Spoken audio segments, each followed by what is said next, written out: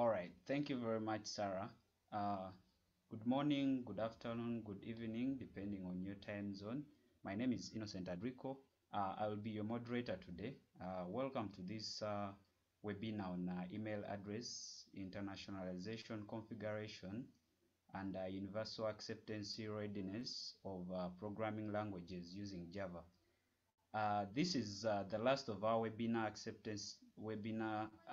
universal acceptance webinar series hosted by Access Plus with partners that include ICANN, Mozilla, the Internet Society of Uganda chapter, the Ministry of ICT in Uganda, and NITAU, that is the National Information Technology Authority here in Uganda. These webinars have come a long way. If I'm to take you back since June, when we had our first webinar on why it is important to have multiple languages on the internet. This was followed well by our July webinar on why universal acceptance matters. In other words, why we should care. So our webinar last month showcased universal acceptance initiatives around Africa and globally. Well, how the initiatives are being implemented, and we were glad to hear success stories of projects in, for example, Benin and Egypt. Today we will be going a bit technical, and we are honored to have facilitators from ICANN who will introduce themselves soon. So I'd love to assure you that you'll be having a productive 1.5 hours of your time this morning, afternoon, or evening. Just before we get started, some housekeeping rules. Please keep your mic on mute unless you are speaking. Feel free to raise your hand in case you have a question, preferably after the presentation. You can alternatively use the chat to ask your questions or share your comments. So be kind, inclusive, and respectful, of course. But most of all, enjoy, engage, and learn. So please also feel free to introduce yourself on the chat so that we can know who is in the session. Maybe you can include your name, maybe your organization, and where you're joining from. So without further say, I will hand over to our facilitators who will introduce themselves, then take us through the session today. Thank you all. Let's enjoy the session. Over to you, Sarmad and Champika. Thank you, Innocent, and thank you, Access Plus, for giving us the opportunity to speak and for organizing this session. My name is Sarmad Hussain, and I am with the IDN Internationalized Domain Name and Universal Acceptance Program at ICANN. I'll request Champika to briefly introduce himself as well before we start. Hello, everyone. I hope you can hear me clearly and also see me. And yeah, as Sarmad said, I'm also actually from ICANN. I am from the office of the CTO team. And so look forward to this training today. Thank you very much. Thank you, Champika. So let's get started on universal acceptance of domain names and email addresses. We are going to be providing a technical overview, and this basically focuses on, after introducing universal acceptance, on some of the challenges in technology as well as universal acceptance is concerned. This includes programming challenges as well as challenges with supporting internationalized email addresses through email systems. And I'll take you through the first part of the presentation and then hand it over to Champika, who will talk more about the email address internationalization. So let's get started. So universal acceptance of domain names and email addresses basically means that all domain names and email addresses should work in all software applications.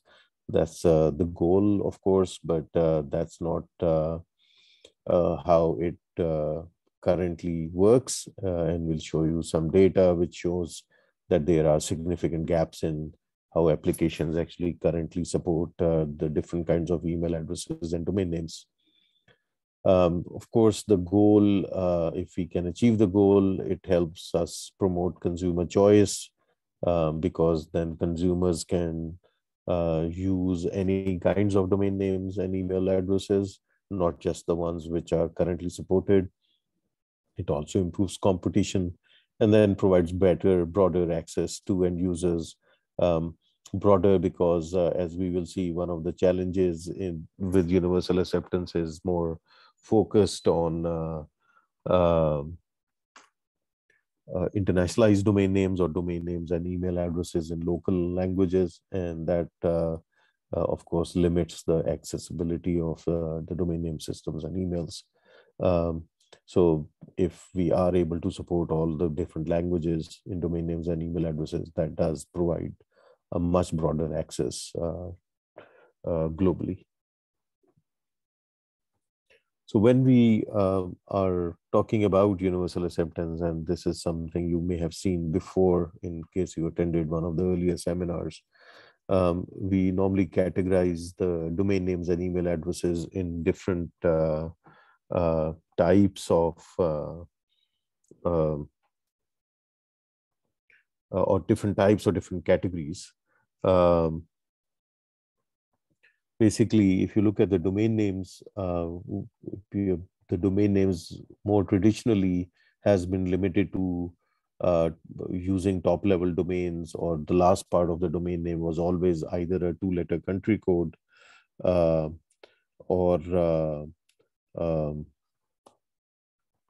the other basically options were the generic top-level domains like .com or .org, etc.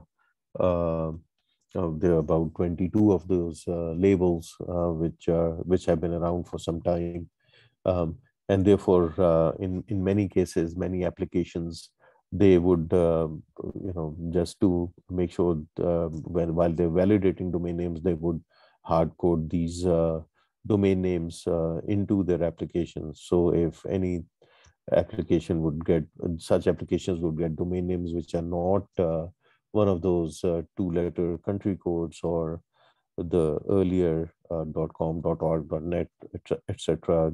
generic top-level domains, they would consider that these as invalid. However, since 2009, it is now possible to have many more top-level domains in local languages for countries, and since 2012, also possible to have these domain names, generic domain names in different languages, even in ASCII or English. Some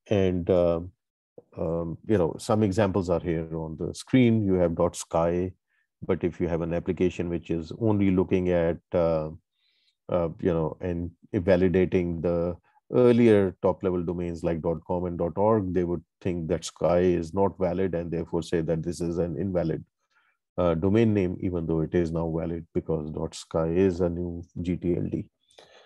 Some of the other ways some websites or some applications would check for domain names is that they will look at the last top-level domain and say that it should not be more than 3 or 4 or 5 letters long, because that's sort of the length of the earlier domain, top-level domains. But now the current top-level domains can be actually much longer, like .engineering or .international.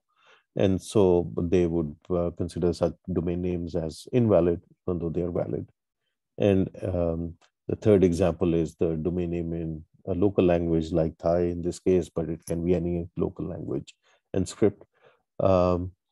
Such domain names are also not very widely supported by technology currently. And then all these different kinds of domain names can be used with in email addresses, and the new standards for email addresses also allow that the mailbox name or the local part, which is before the @ sign, can actually also be in local language.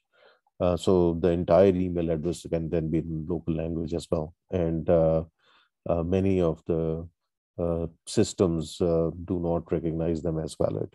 But if you want to actually be universally accepting all these domain names and email addresses, you should be able to accept such domain names and email addresses, validate them properly, all the different kinds of domain names and email addresses, process them, store them, and display them. And that's really what universal acceptance is all about.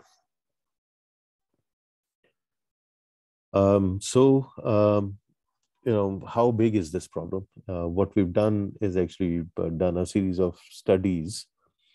And one of the study we did was look at websites globally, top 1,000 websites globally. And what we did was we went to their contact us page and used one of the different types of email addresses which we have, and type that email address in the contact us page, and to see whether that website would actually accept that email address.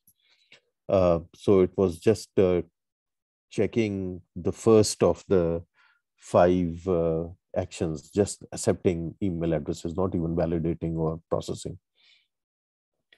Even though we found that almost 98% of the websites do accept new short top-level domains like .sky as part of the email addresses, the long ones like .international or .engineering, only about 85% of the websites consider them as valid domain names as part of the email address. And 15% of the websites actually reject them as invalid, even though they are valid. So that is a problem even in English domain names or ASCII domain names. But when we go to other languages like Arabic or Chinese, the problem becomes even more severe, where if the entire email address is in Chinese or Arabic, we find that only about 11% of the websites actually accept them as valid email addresses, even though they are actually valid and functional email addresses. And about almost 89% of the email websites just reject them as invalid. And that's obviously a very problematic, especially for those communities which are using these scripts and languages and these domain names and email addresses. So that's on the application side. We also looked at the email server side, and found out what we did was we looked at the different mail servers. There's actually a study where we sampled some of the MX mail servers through MX records available to us through zone files. And we just checked whether we would ping these mail servers to find out whether they support internationalized email addresses. And Champika will later talk about how we can ping this, so how the study is actually done. Once we got a response from those mail servers, we could check whether they support email addresses in Unicode or not, in local languages or not. And we found that only about 9.7% of them really supported only the basic function, which was just to respond with what is called an SMTP UTF-8 flag, which tells us that the mail server is possibly configured to accept email addresses in local languages. So 90% of the mail servers out there would actually just reject such email addresses and bounce back those emails if they're being received from an email address in Chinese or Arabic or in Russian or any of the local languages globally beyond ASCII, which is limited to English, for example. And that's a huge problem, right? So that's something which we obviously would also like to fix as part of universal acceptance. So when we start digging into what the problem is and where the problem is, what we find is that the problem actually can lie at any of the layers. Sometimes there is insufficient support in the operating systems, where there is support in operating systems. Sometimes the programming languages do not support some of the functions, and even where programming languages do support some functions, some of the applications which use these programming languages are not just designed properly to address all the domain names and email addresses. So the problem actually could lie at any of the layers. And so one would obviously need to figure out which layer is problematic and eventually, of course, fix it.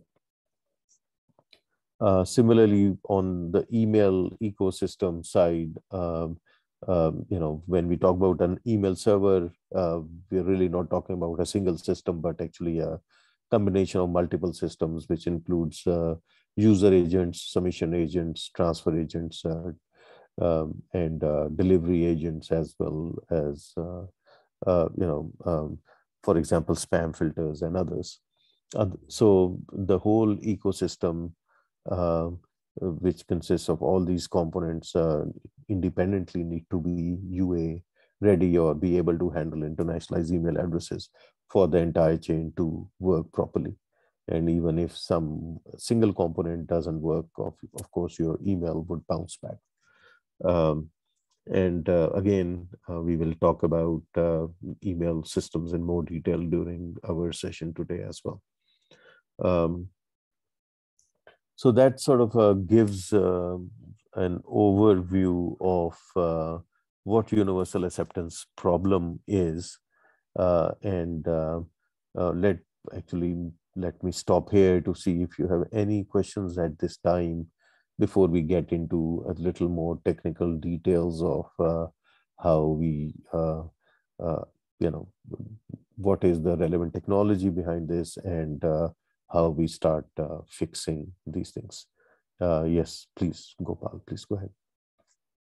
Thank you very much for a good start here. Do plugins improve acceptability? Email packages, plugins can be written.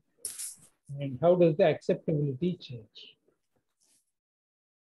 Maybe you have used only the default email packages that are readily available. If we write plugins, what will happen? So I guess plugins, one obviously could write plugins to update the systems, they could be, the challenge with plugins is that they're not widely available. They're only available to, I guess, the person who's developing the plugin, unless that plugin can be fed back into the actual system and adopted by the system, and then it can be more widely, I guess, disseminated through the next version of that system. So plugins can certainly be developed to fix or patch a system which doesn't work, but that's a very localized solution and perhaps a shorter term solution. But it's also not a very interoperable system, right? The most, I guess, robust or interoperable solution would be to eventually feed that patch back into the main system and get it integrated into the next version of the system so that it can get transmitted and disseminated across the board. I hope that answers your question. Looking forward to the next step. You asked for questions. Yeah. Thanks. Thank you. All right. So any other questions? Otherwise, we move forward. All right. So, so when we, a big part of this universal acceptance is having supporting domain names and email addresses in local languages, in addition to, of course, longer and newer ASCII strings. So the way domain names and email addresses are encoded and eventually supported in local languages is by using the base Unicode standard. So the internationalized domain names and internationalized email addresses use Unicode as their underlying standard. And therefore it is useful to understand a few details about Unicode to really understand how, of course, the domain names and email addresses in Unicode work. Unicode is an encoding which actually includes the glyphs or uses glyphs of different scripts and maps them onto code points to encode the different languages of the world or different scripts of the world.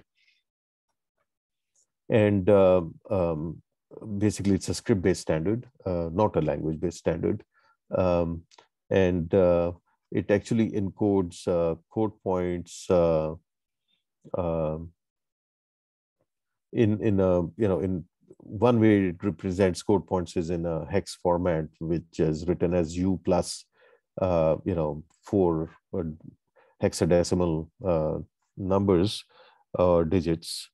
We actually have a couple of examples here.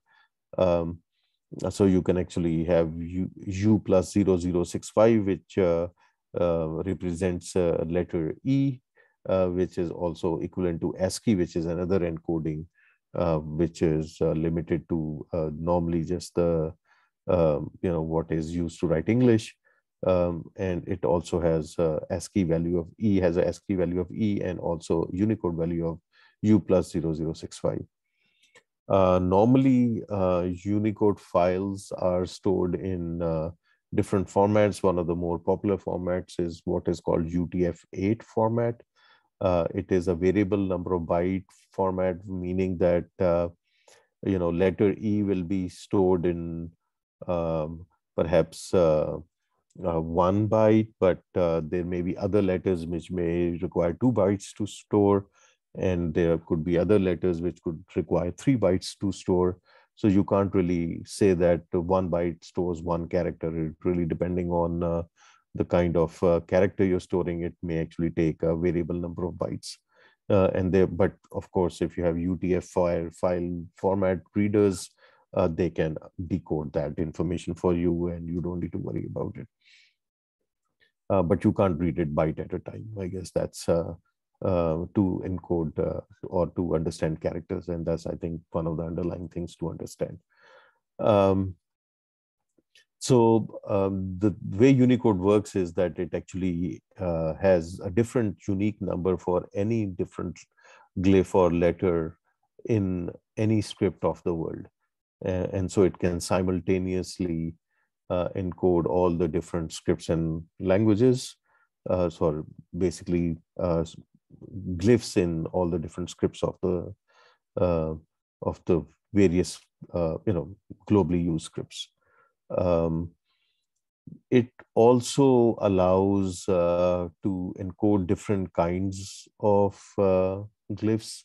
There are, for example, characters which are complex, meaning that they are actually a base character, but also have additional diacritics or marks above or below or around them. And in some cases, the way Unicode is encoded, it allows that a single character can actually be represented in multiple ways. There is an example in front of you where you could actually have a single Unicode code point 00E8 to represent E with an accent, this particular accent. But there is also E, simple E, and the accent itself separately encoded in Unicode. So you could actually formulate E with an accent by actually combining those 2 code points as well. So there are 2 different ways, for example, in this case, where the same character can be encoded by 2 different Unicode sequences, either by 00E8 or by 0065 followed by 0300. And that's a bit problematic because then you could actually have 2 different technical representations of the same character, and that creates some level of ambiguity.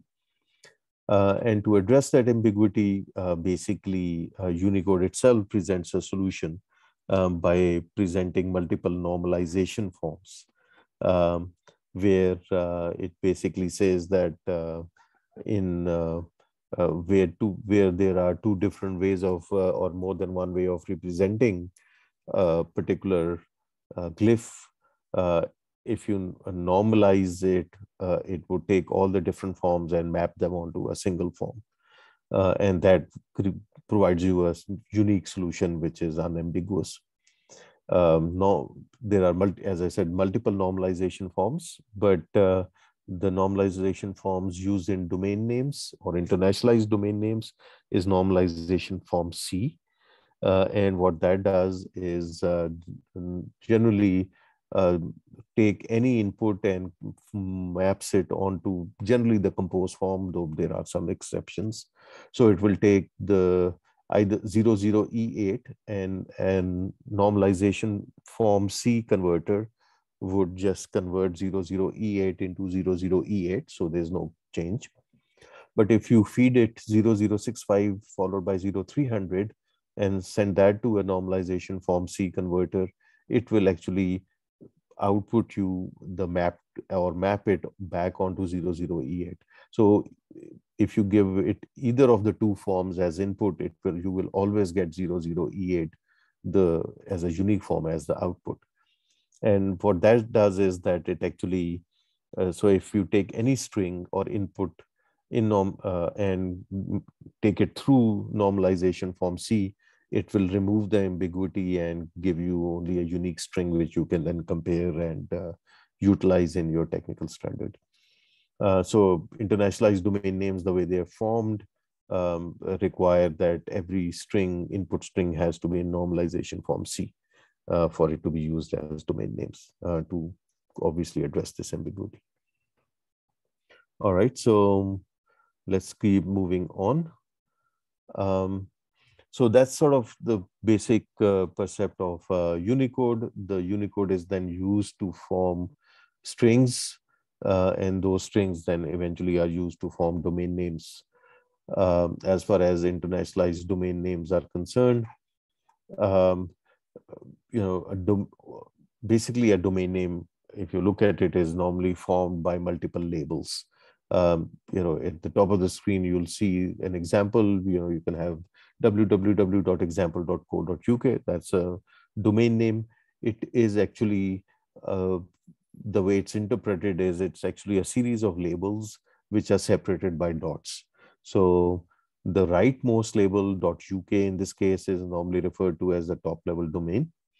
.co is called the second level domain, example is the third level domain, and www is the fourth level domain, and so on. So basically, as far as the top level domains is concerned, initially, as we discussed, the top level domains were normally 2 to 3 characters long.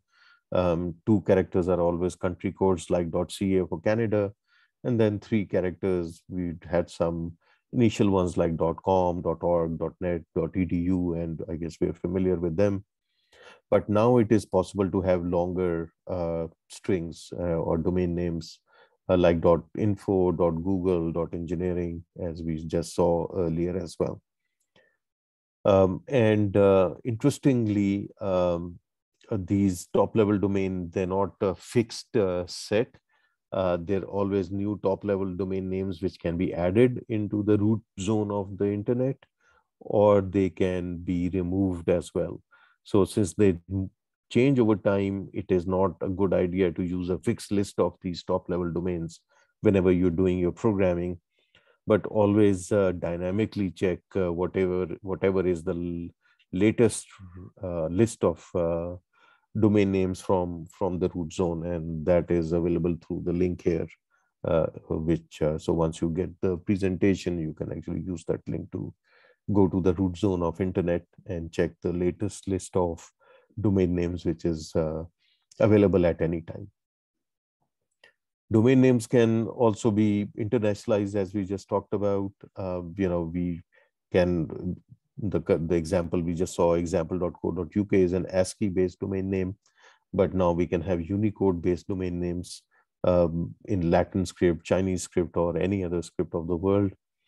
And that is actually defined by what is called the IDN-UA 2008 standard, internationalized domain name in applications 2000. There are two versions. The earlier version was 2003, but that version is no longer valid.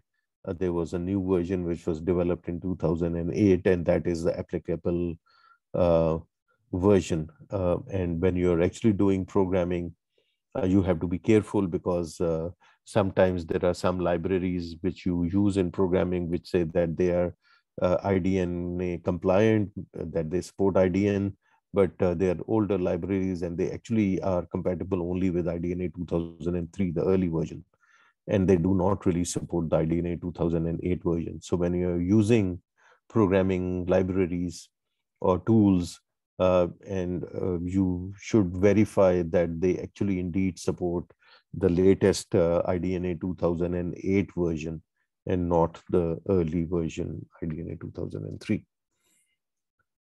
All right, so let's keep moving on. Gopal, I see your hand up. If it's is it a new hand or old hand? If it's a new question. Old hand and sorry, my apologies.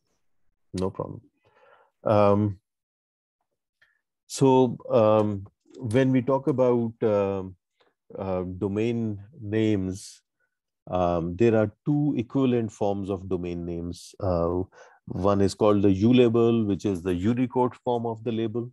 And then the second is the A label, which is the ASCII form of the label. Though these two forms are equivalent to each other, A label is the back end form or underlying form, which is really used by the machines, not intended for humans.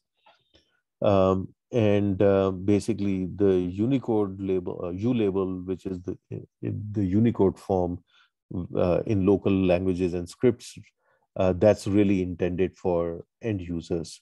So the way things are set up is that there is a one-to-one mapping between a U label and an A label. So each U label creates a unique A label, and vice versa. A label forms are used by machines which are more tuned to processing ASCII, but when it is displayed to end users, it's converted to readable format in U label. So human users would see strings or labels like example with A with a caret sign there. But when it goes into the applications on the wire, what happens is this is converted into ASCII or mapped onto ASCII using an internal algorithm which is defined in RFC 3492. It's called Punycode. So what happens is that the application will take the Unicode input, map it into a Punycode using RFC 3492 algorithm actually, and you don't need to worry about that algorithm as well. There are actually two ASCII and two Unicode functions which are available in most programming languages, so you can actually just call those functions to do conversions between these two formats. When you map anything to ASCII, it is not really clear for a machine that whether that is really an ASCII or an underlying underlying, is it just an ASCII label or is it really an internationalized domain name label which has been mapped onto ASCII. So to make that distinction, the standard IDN-UA 2008 basically says that anything which is supposed to be interpreted as a internationalized domain name, what we would do is we would append XN -- in front of the Punycode which is actually generated. So if you look at the example here with A with a caret, what that does is the first step is that the example string is mapped onto a Punycode using RFC 3492 algorithm, and that creates EXMPLE-XTA. That's sort of the output of that algorithm. which is what we call Punycode.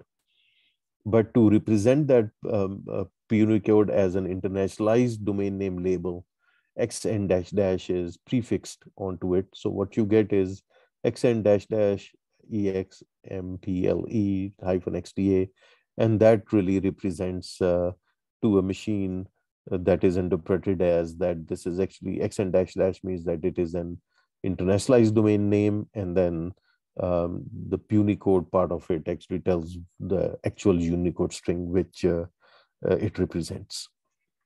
Of course, the same can be done on any of the labels. So the second example is from Chinese, which creates a Punycode, and then you add xn dash dash to create the corresponding IDN label.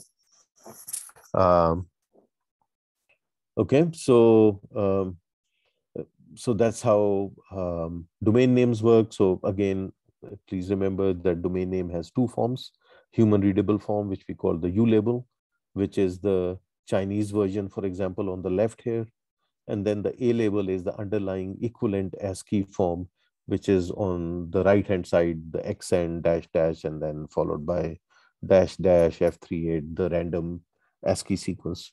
So ASCII sequence on the right is really what is processed by the machines, but when it is displayed in the browsers or to the end users through applications, it gets converted back into the Chinese label.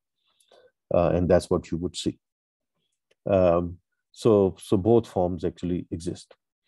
So email, similarly for email addresses, we can actually, normally email address has the syntax mailbox name at domain name, where mailbox name is the local part, also called the local part, and domain name is the domain name part, of course.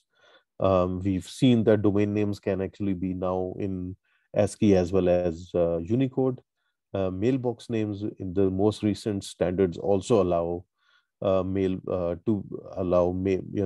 these to be represented in addition to ASCII, which we are more used to seeing also in UTF-8 format. So for example, we can have a domain name totally in Chinese with the mailbox name or local part in Chinese, as well as the domain name part in Chinese as well.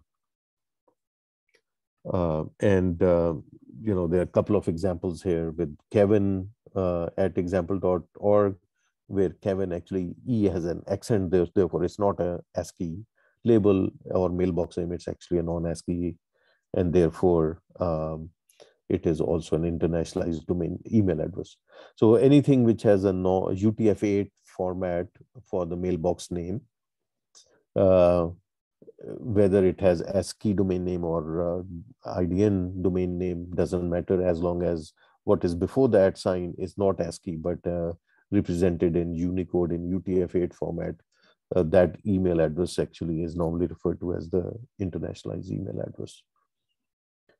So we've now know what domain names look like. So there are two forms. They can be in multiple languages. And similarly, email boxes or email addresses can also be in local languages. So then, the issue is that some applications are still verifying domain names incorrectly by using one of the methods. This is something we talked about earlier, and obviously we're repeating that here. So if you're checking a top-level domain on a fixed length, like saying that the top-level domain in a domain name label can be between 2 to 4 characters, that is going to make your application not UA compliant. Because as we just saw, the top-level domain names can be much longer. They can, like, even in ASCII, they could be international or .engineering, which is much longer than 4 characters. Or if you look at this Chinese email top-level domain. So if this was a top-level domain, the equivalent Chinese A label would be this xn dash dash dash dash F38 AM and so on. It's much longer than 2 to 4 characters, right? So by standards, TLDs can be up to 63 characters. So if you're really developing an application and you really want to check for a top-level domain based on length, you have to say that it can be between 2 to 63 ASCII characters long.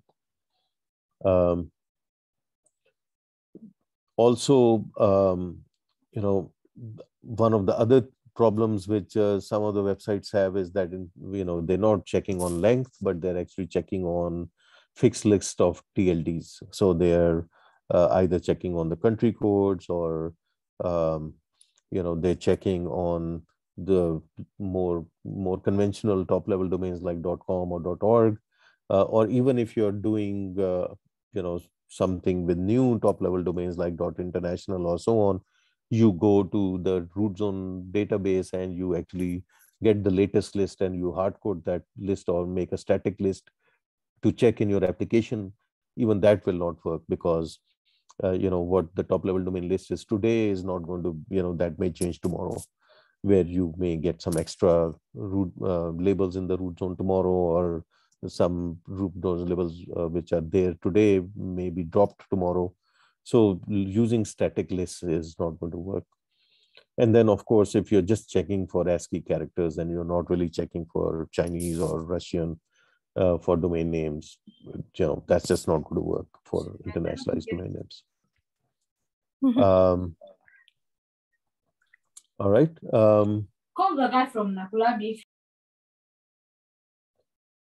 Okay, so let's move on. And then similarly, we also get a similar issue not only with domain names but also with internationalized email addresses. So if your application is checking for email addresses and it is only checking for ASCII email addresses, then of course we have a problem, because it will not be able to process email addresses in your local language, you know, wherever you're coming from. And it is possible to have those email addresses in local languages. So you really, if you're really designing a universally accepting application, you should make sure that the mailbox is checking for UTF-8 format characters and not really just ASCII characters. And domain name part can be just can be ASCII or internationalized domain name. So you have to make sure that your applications are flexible. So of course, to make sure that your applications do work, you would need to have some test cases and test data. And what we've done is we've actually developed a couple of documents to provide you that information. Even though you can actually have specific information, specific applications, but in general, you know, even if you have very specific information, they have generally an interface which accepts input and validates input and then processes input at the back and stores input in the database and eventually processes and displays output. So what we've actually done in this document USG026 is develop this framework and provided test cases, acceptance test, validate test, which you can do on any of your applications to see whether your applications are UA ready or not. For those test cases, you need to have domain names and email addresses in local languages for them to test. And for that purpose, we actually have USG004, which actually provides you with the sample or example domain names and email addresses. These are all functional email addresses and domain names in all the different scripts and languages which we support. So, with test cases in USG026 and a document and test data in 004, together they provide you with relevant tools which you can use to eventually test your applications to see whether they are universally accepted, UA ready or not. Let's see, we'll take a quick pause here, see if you have any questions, comments yet.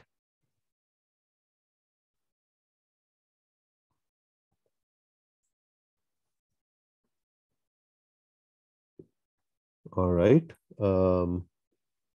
So then let's keep moving on.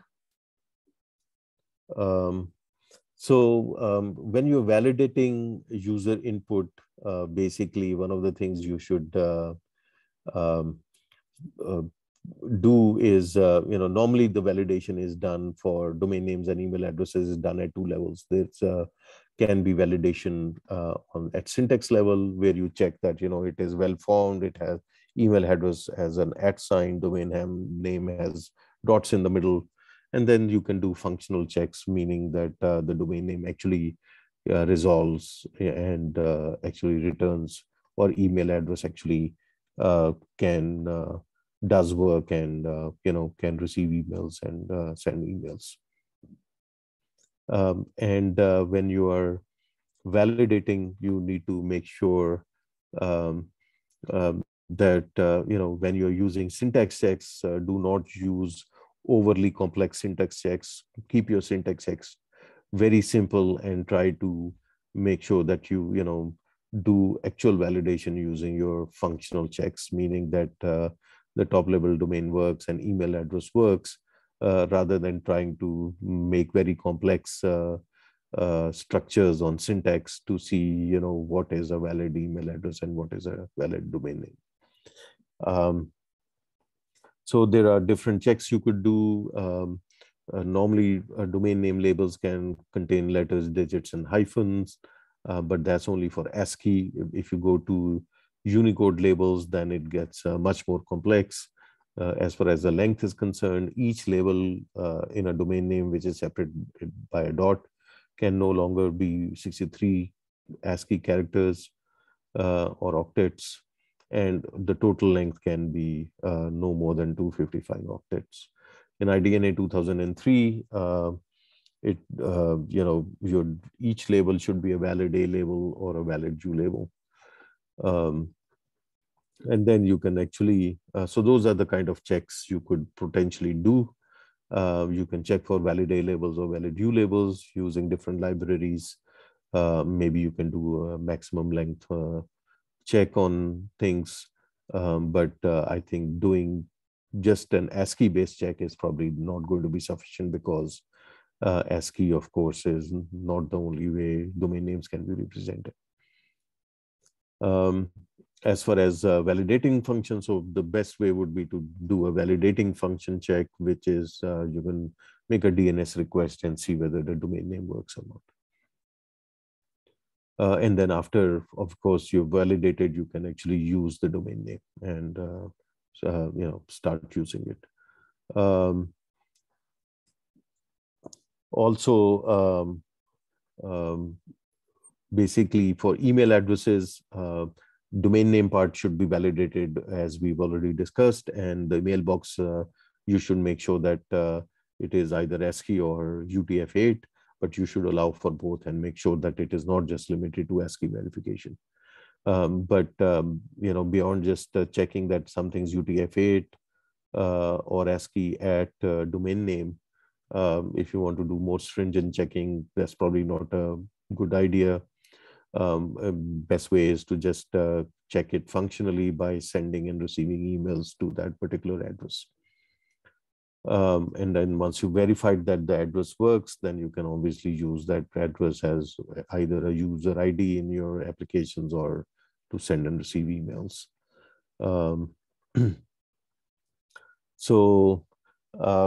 Here's an example of what some of websites or applications try to do, and this is obviously not recommended. So even though in this particular case, this is the recommended solution for OWASP, which is a security related organization and gives you secure solutions, but in this case, the solution they're providing you is insufficient and incorrect, actually, because it only validates perhaps ASCII based email addresses, and what it should be doing is allowing you to do all ASCII as well as Unicode based email addresses. So, you can see that it is allowing mailbox to be limited to ASCII letters and digits and some symbols, but does not allow UTF-8 Unicode characters in the mailbox part. It is also limiting TLDs to length between 2 and 7, even though we know that they can be as long as 63 characters. Top level domains are limited to just letters A through Z and capital A through Z, but does not allow, for example, internationalized domain names, top level domains. So even though this seems like a reasonable choice from security point of view, but actually it is now an outdated recommendation. And if you really want to use correct domain names and email addresses now, this would just not work. So we've already talked about USD 004. It has a list of email addresses. If you want to check your own email server, whether it is working or not, just go to this document. I will share the link through the presentation. And you can just send an email from your email address to any of these email addresses, and they're configured to respond back. So you get an auto response back. And if you don't get an auto response back, it means that your email address is not configured to support, or your mail server is not configured to support internationalized email addresses. We've also looked at different programming languages and their libraries to see which mail and IDN related utilities are supporting email universal acceptance. There are many in green which do support universal acceptance well, both for different, for all the different kinds of programming languages. They support IDN. In the last column, it tells you whether it is related to IDN or email, that particular library. And so when you're choosing libraries in a particular programming language, make sure that you choose ones which do support the universal acceptance, and do not use the ones which do not support universal acceptance. So in summary, be aware that UA identifiers may not be fully supported in software and libraries. Use the right libraries and frameworks. Adapt your code to properly support UA, and do unit and system testing using UA test cases and test data to ensure that your software is UA ready. And that brings me to the end of this first section. Let's see if you have any questions before I hand it over to Champika for talking about email address internationalization.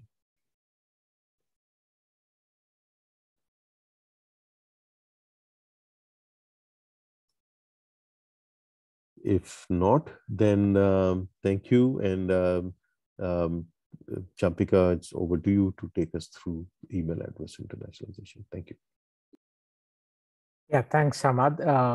Shall I share the slides, or you're going to drive it? Totally up to you. If you want to share the slides, I can stop sharing. I will try to share the slides, so then I can then go based on the pace.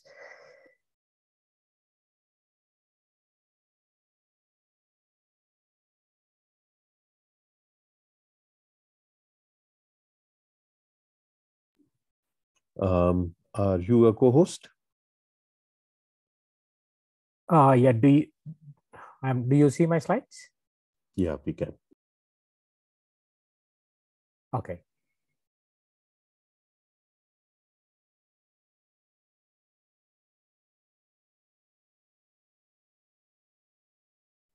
You can see the slides. You'll right? have to you'll have to reshare in the presentation mode. Oh, you're not seeing the presentation mode? Nope. Okay. Hold on.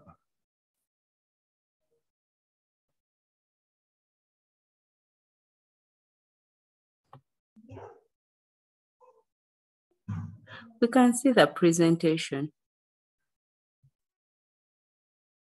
Okay. Let me try again.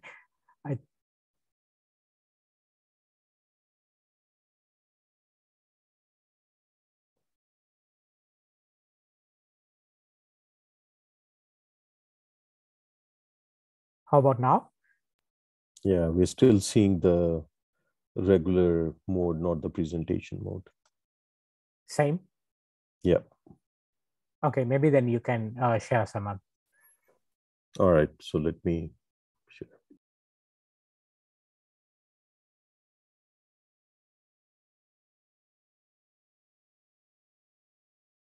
Okay, go ahead. Okay, yeah, and you can possibly move your mouse pointer when I speak to the point, then that would be much clearer.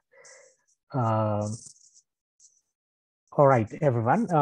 So in the earlier section, Sarmad went through in detail about the universal acceptance, and then he also spoke about the internationalized domain names, and also introduced the email address internationalization part as well. And in this section, I will go in detail into the configuration or the setup aspects of email address internationalization. So obviously the term is quite long, email address internationalization. So instead of this whole long thing, we will call it as EAI.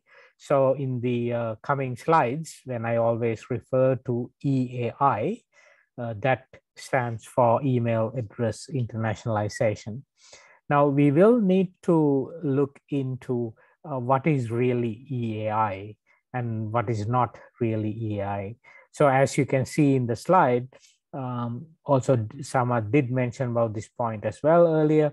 When you see a mailbox name or the domain name, which is the mailbox name is before that sign, and then the domain is after that sign, if there are UTF support, or basically there are glyphs involved other than ASCII, then we will call it as EAI.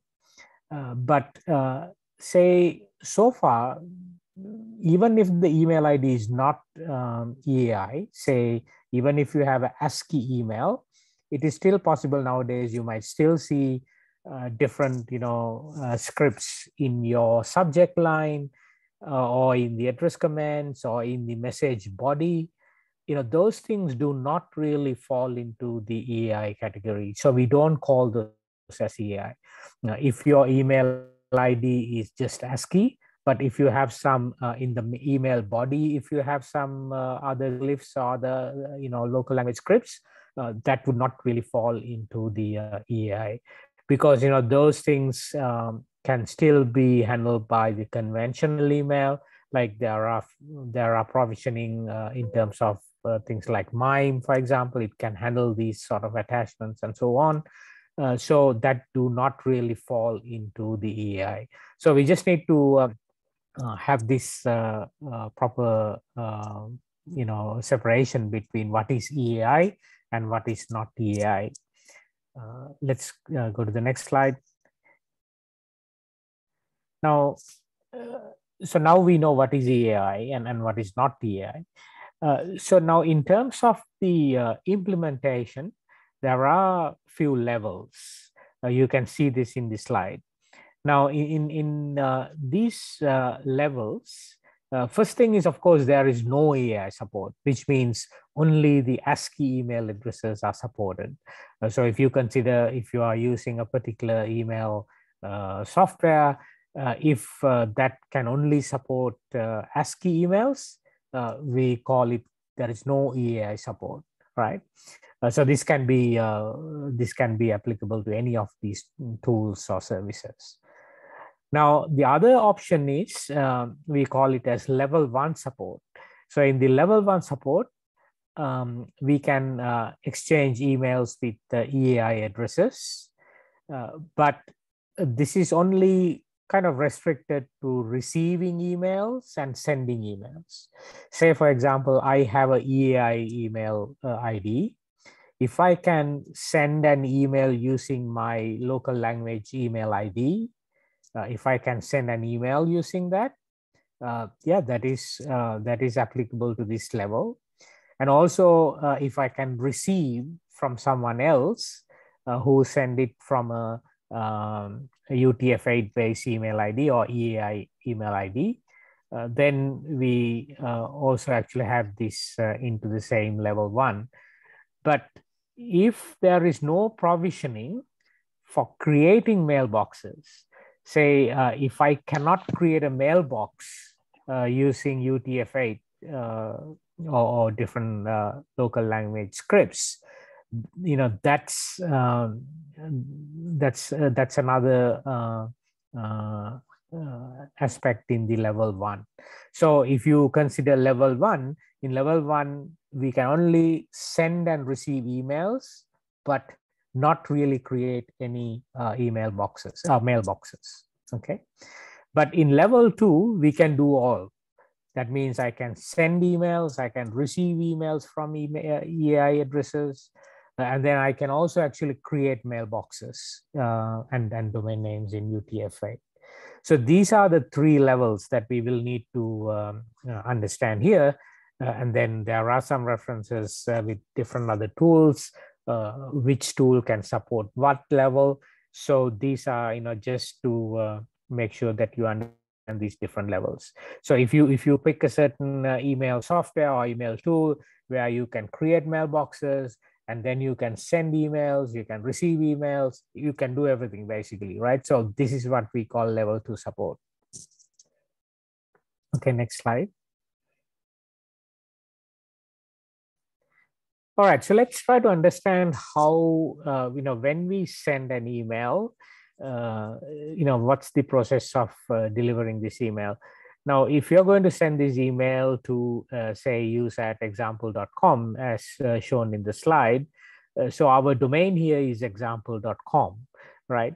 So now, first of all, we have to find that if we are to send this email, now that's the particular domain, and then we will need to understand what are the mail servers associated with this domain.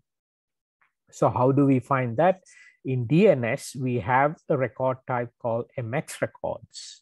MX stands for mail exchanges. So in DNS, we have to define what are the mail servers that would handle emails for this particular domain, which is example.com.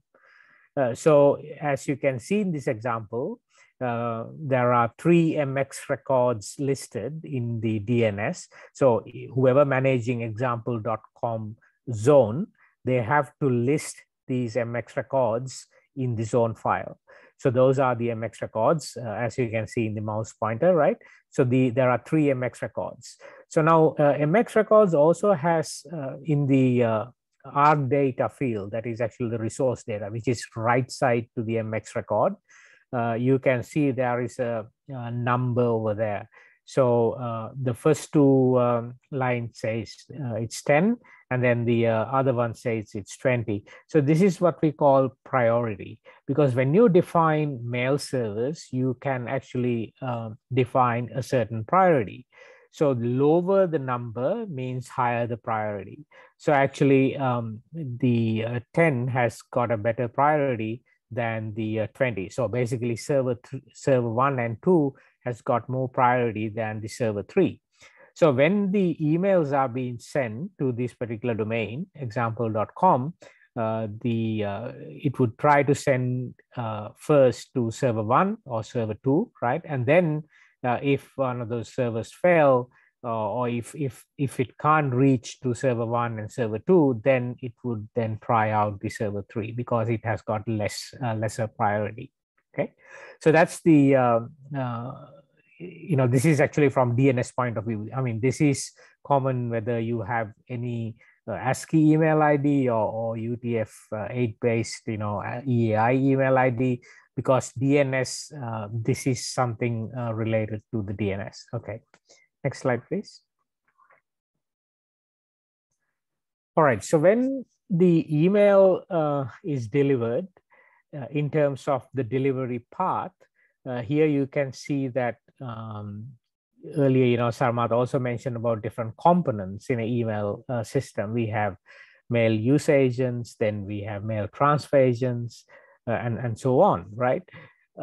So in this example, you can see that the first graphic shows that the both sender and receiver, they have some mail clients. And today we have quite a lot of mail clients, email clients, right? And then also, as you can see in the second graphic, some of these mail clients, they can also be web-based, web-based clients as well, web applications, basically, right? So depending on these email clients, sometimes different protocols also can be used. As you can see in the first case, there are some protocols used. Between the mail servers, we use SMTP, which is the simple mail transfer protocol, and then to deliver the mail from the to the receiver, we have different protocol called POP and IMAP. So these are also different other protocols.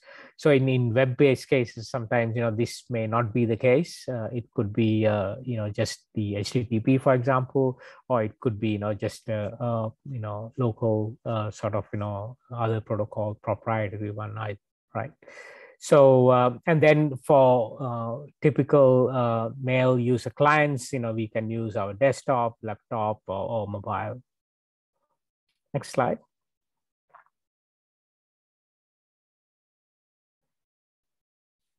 Okay, now in terms of the email delivery part, there are a few considerations here.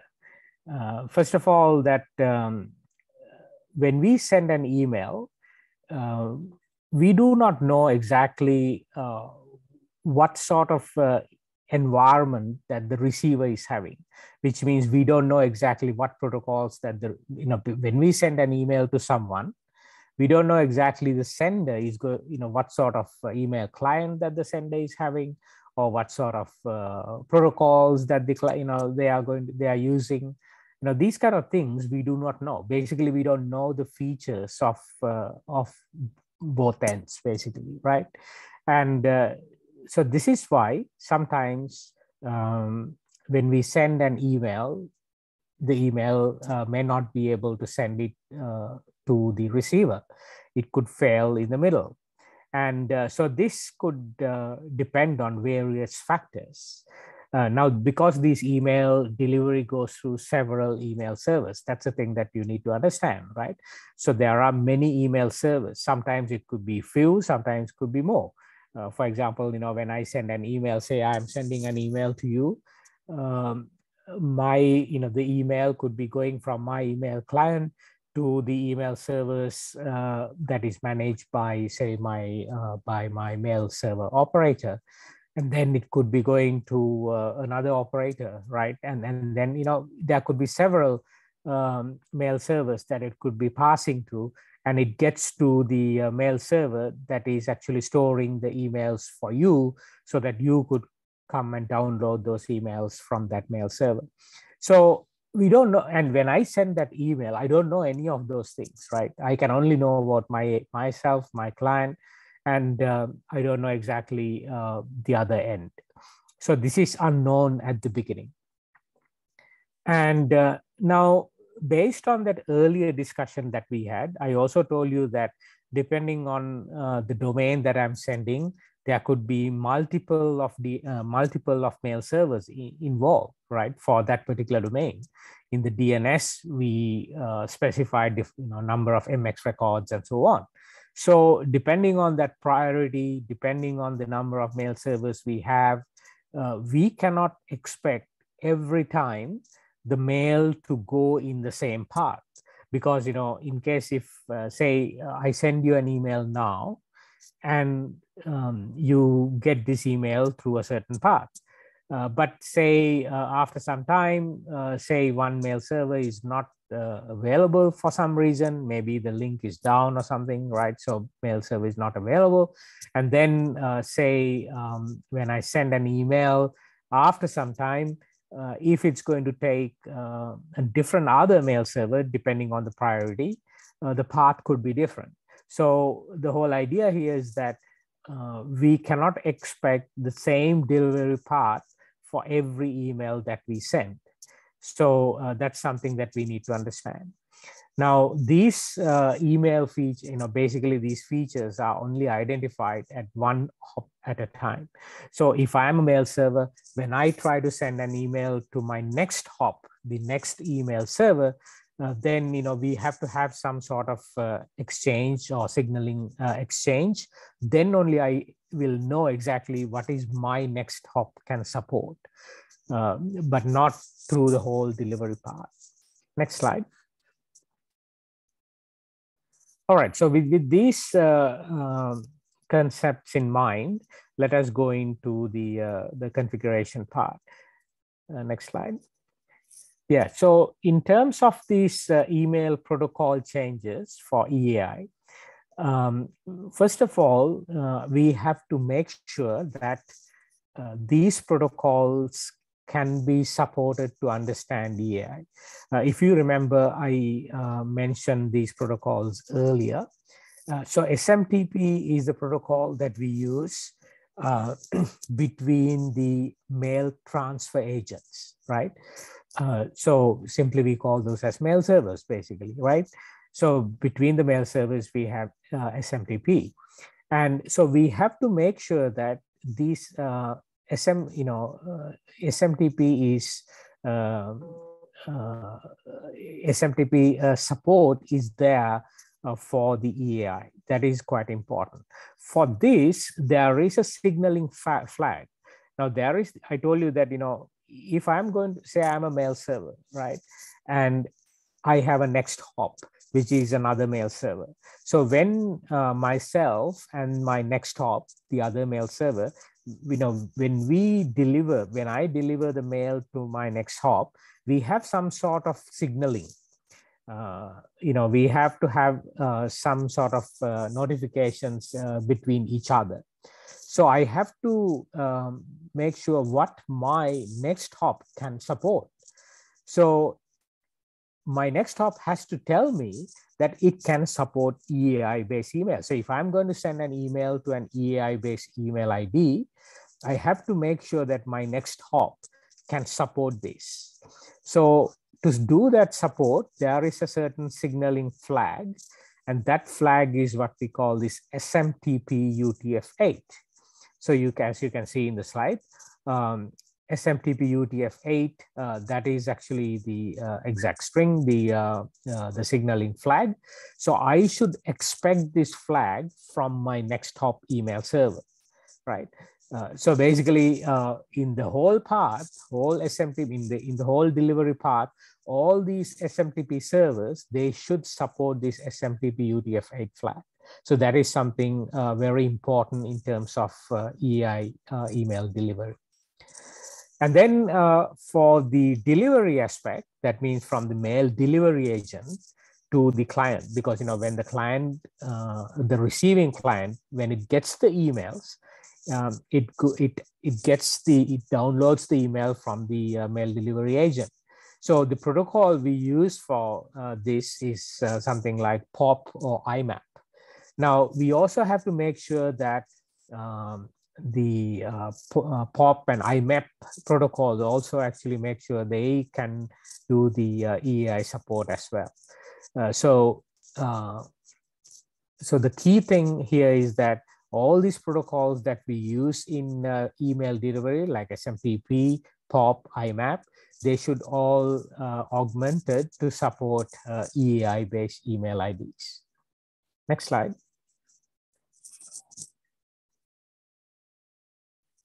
Now, this is just a sort of very quick example to show this process. As you can see here, we have a sender, we have a receiver. MUA is basically the mail user agent. And then in between, you can see there are a few MTAs. And then let's focus into, say, between two MTAs. So S stands for the sending mail transfer agent. And then R is actually the receiving mail transfer agent. So there is some sort of, as I said earlier, there is some communication or some signaling has to happen between the sender and the receiver. So those signaling are listed in the slide, as you can see. When you have S, that means the sender. R means the receiver. So you can see the whole signaling or the notifications happening between the sender and the receiver. So typically, when the sender gets an acknowledgement with a code starting from 2, that means it's okay actually. So everything, you know, all these notifications receiving from the receiver with a code starting 2, that means, you know, it can accept basically, right?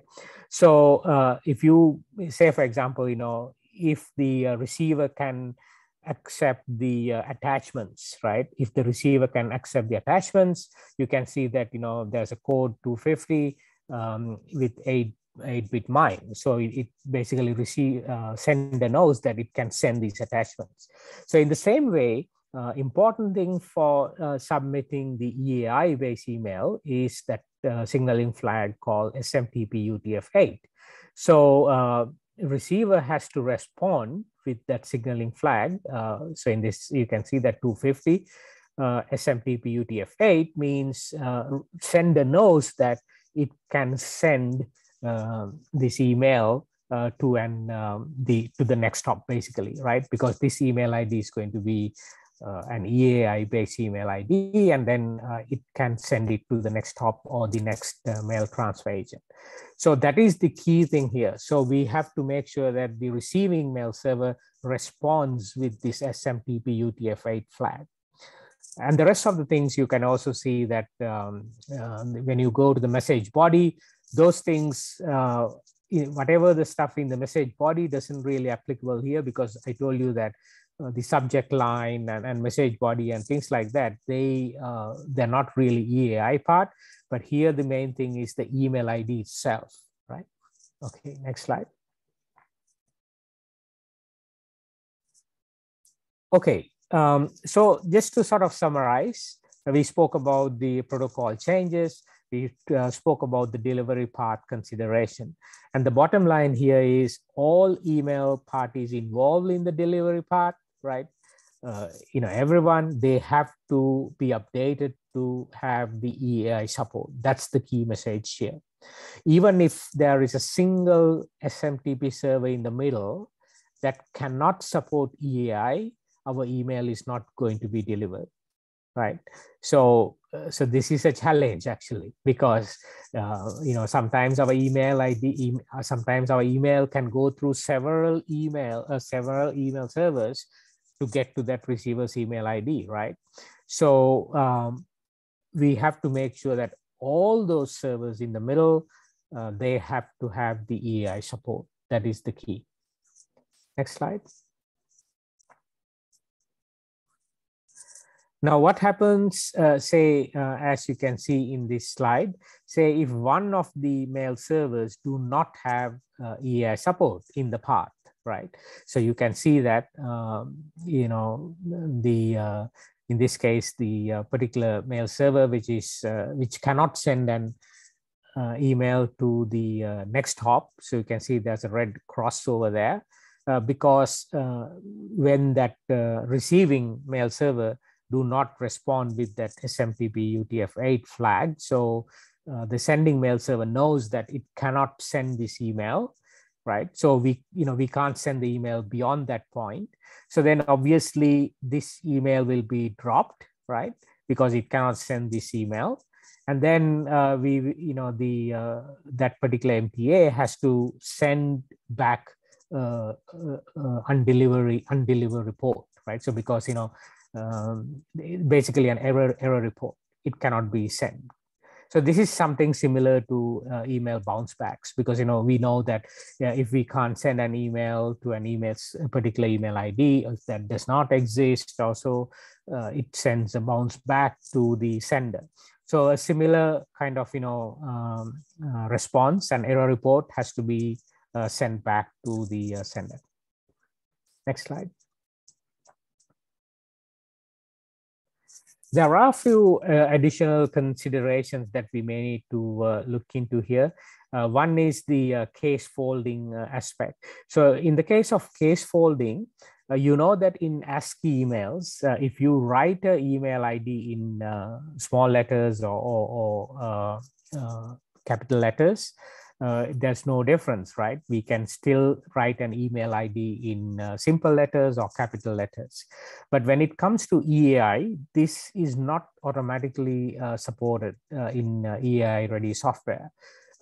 Actually, this is not a major issue as such, because a lot of local language scripts do not have this small and or simple and capital sort of differentiation.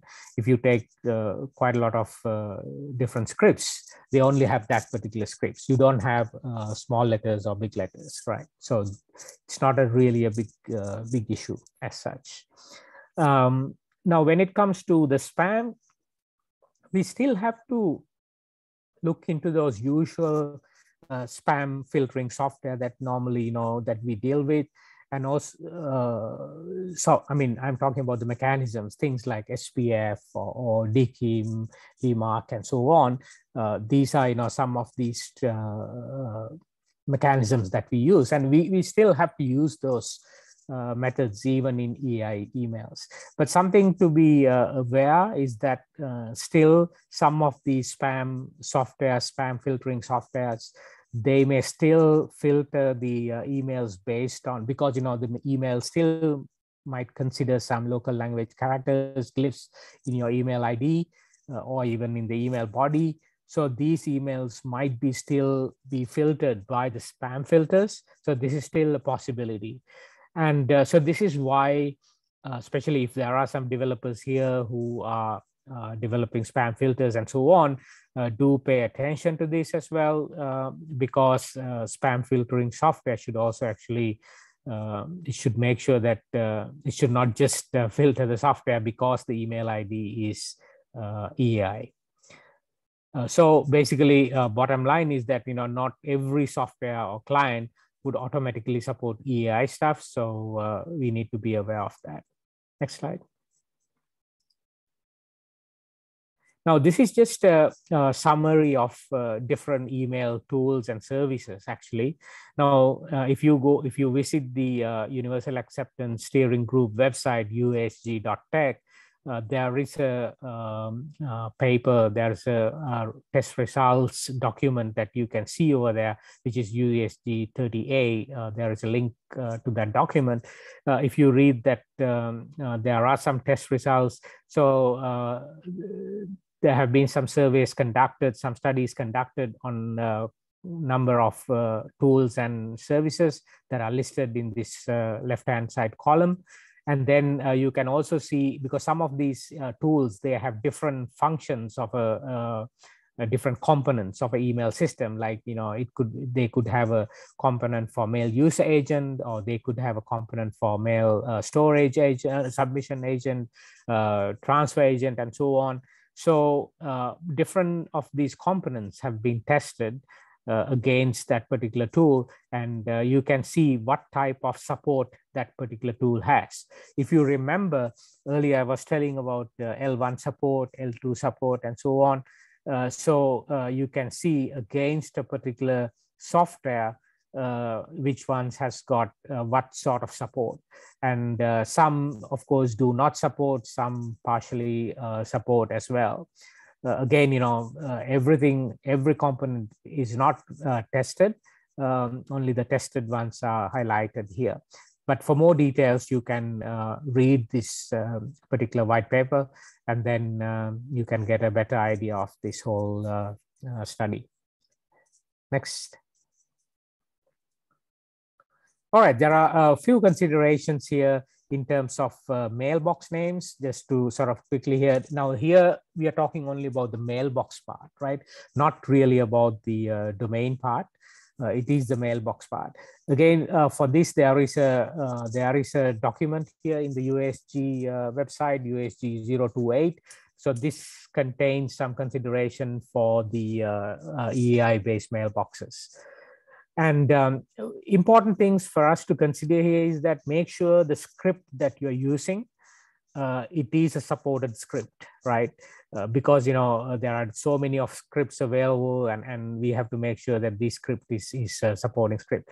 And the other thing is also you have to consider whether there are any security issues in terms of the script, in terms of the characters that you are using. So there should not be any confusions. There should not be any security issues. So these are the key items here to think about. And then the length of a mailbox name string, right? Because sometimes, when you say in an ASCII mailbox name, even in fact, in some organization, there are certain policies based on, how many characters that you can have in your email ID or in your mailbox name, for example, right? But we cannot take the same exactly, we cannot say apply the same thing into UTF-8 or EAI based email IDs, because there are things can vary.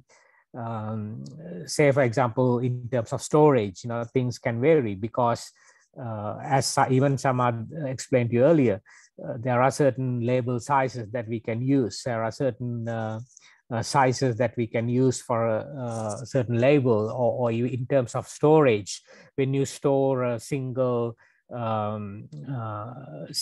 glyph, right, in a certain local language character, may not be the same number of bytes applicable like in an ASCII character, right? So that is why we need to have some certain understanding of what kind of length we can have for a certain mailbox name string, and then what sort of policies that should be applied.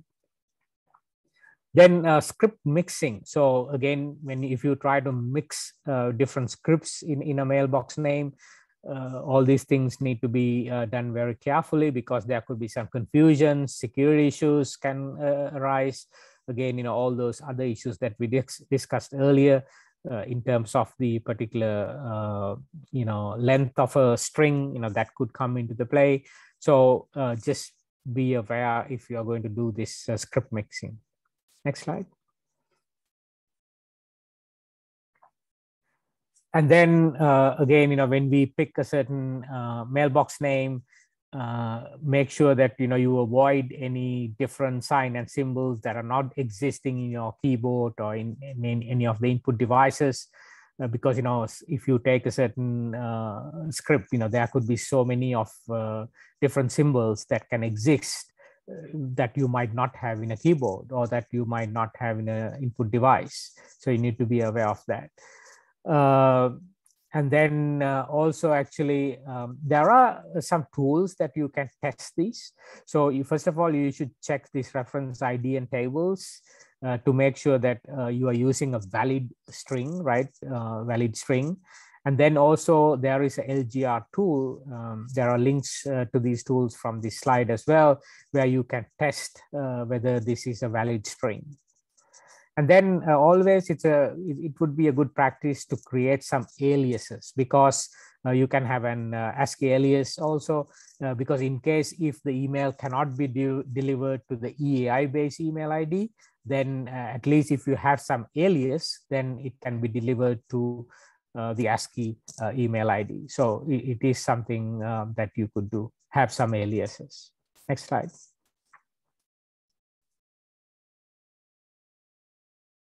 Yeah, so basically, next thing is to see whether the readiness of the software in terms of, next slide, please, Sarmad.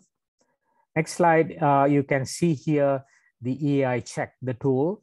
As I mentioned earlier also, there are tools available to do this. If you go to the UHG.tech website, there is a tool to check the EAI based email IDs. You can provide your EAI based email ID here and check the validity over there, right? I think I will stop here because this covers the EAI part, and then hand over to Sarmad to wind up with the remaining things. Thank you, Champika. And so we are, I think, a little over time. So because of that, we'll try to close quickly. And I think, one of the things which the underlying aim of this presentation is to help you make your own systems UA ready. And for that purpose, we also make some practical case studies available. One of the case studies is to on ICANN's own journey to make its own systems UA ready. And we encourage you to visit USG.tech website and look at the case studies available. And of course, the ICANN's case study available as well to see, how maybe you can use this information to make your own systems UA ready. There is obviously quite a bit of work which is going on at ICANN to work with the larger community to make their, generally support UA readiness. ICANN is working with Universal Acceptance Steering Group, supporting Universal Acceptance Steering Group, which is a community-based initiative to, it does gap analysis of technical applications. Once the gaps are found, it actually does outreach and bug reporting to help fix the issues, and also supports training and outreach activities. Basically, if we would also request you to become part of this process, because for applications to be UA ready, we all need to make our own applications UA ready. Otherwise, the ecosystem will not work.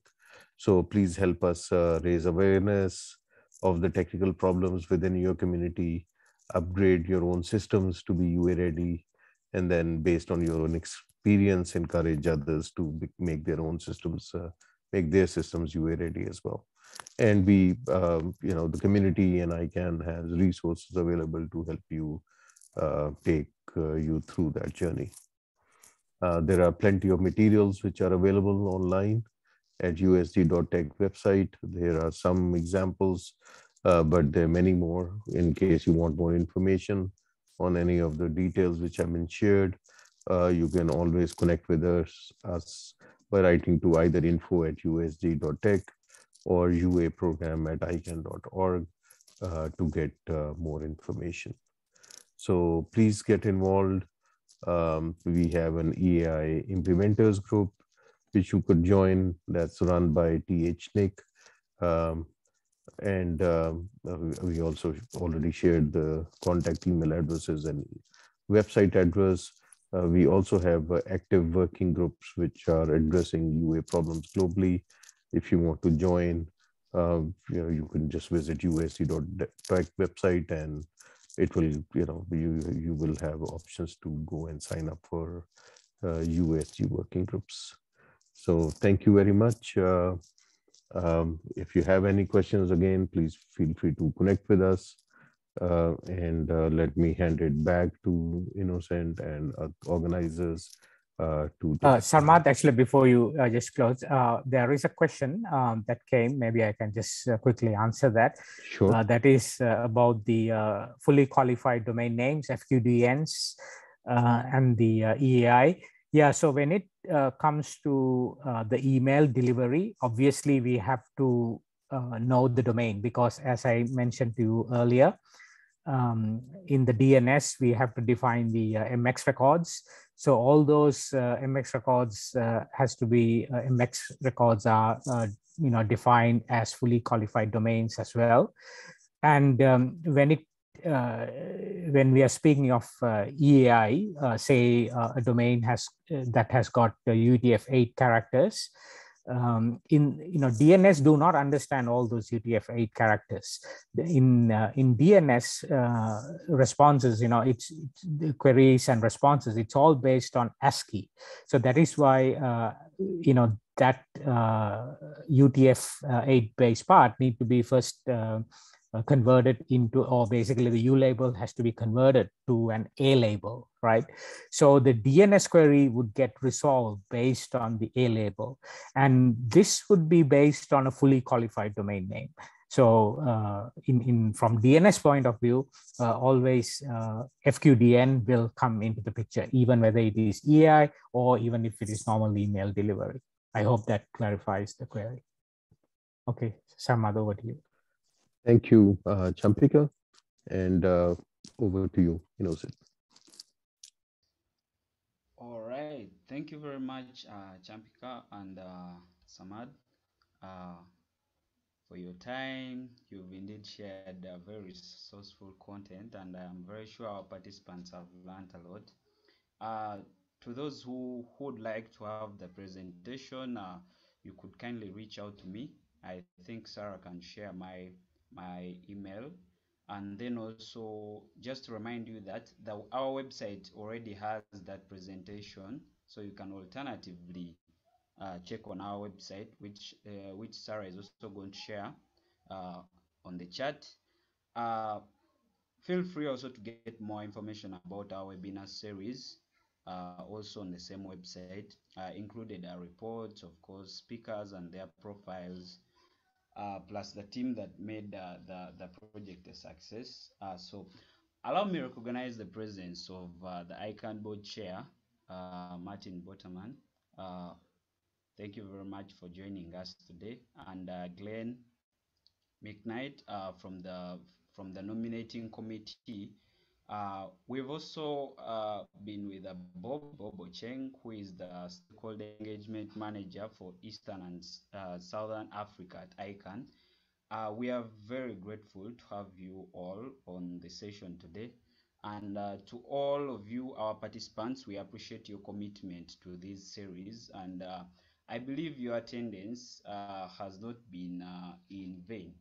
Yeah, I thank, allow me to thank our partners, all our partners for the support towards the success of this webinar series, starting with ICANN, Mozilla, the Internet Society Uganda chapter, the Ministry of ICT in Uganda, and the National Information Technology Authority here in Uganda. Lastly, I cannot forget the overwhelming efforts of the team that worked towards making sure that these webinar series are a success. Sarah Kiden, Lilian Achom, Esther, Akelo, Gabriela, Cliff, Joseph, and Emmanuel Rook. Yeah, thank you all for your work and time. So we hope that this project has been impactful to not only the people in Uganda, but the region and globally, and has raised awareness about the need for universal acceptance for a more inclusive internet for all. All that said, allow me adjourn the session. Please do enjoy the rest of your evening, afternoon, or morning, depending on your time zone. So goodbye, everyone. Till next time. Thank you. Bye. Thank you, everyone. Bye-bye. Thank you. Thank you. Bye.